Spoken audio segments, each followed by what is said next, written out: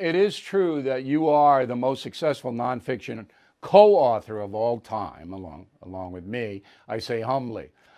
Um, Dugard and I also finished our next killing book called "Killing the Killers: A Secret War Against Terrorism," and it was supposed to come out in November, but because of COVID, the printing plants could literally not print the book, so it'll be out early 2022.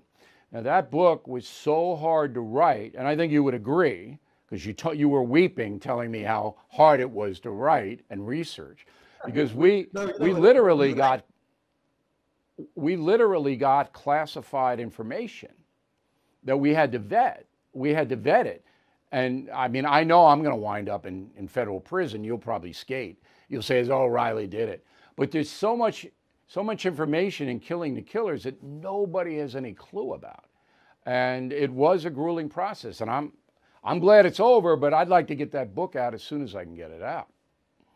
You know, first of all, you and I are usually very, very simpatico, and we're never getting at each other. But we got a little testy in this book. There was a lot of pressure, but also too, some of the people that, you know, through your influence that we were able to interview for that book. I mean, the background we got from these people at the, you know, I'm not going to reveal the level, but I mean, these were people who knew what was going on. They know where the bodies are buried, and to be able to interview these people and really get a sense of what the world of terror is like was fantastic. Yeah, and I mean, it is stunning the amount of information. This was the most difficult book to write. Would you agree with that? The most difficult killing book?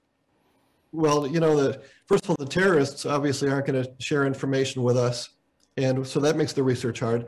And then the intelligence community obviously isn't going to share intelligence with us. So that makes the research hard. So basically, you know, I had to dig harder than I've ever had to dig from a research point of view. And then you were trying to really craft a very, very tight narration. So we trimmed it down. We made it as fast as possible.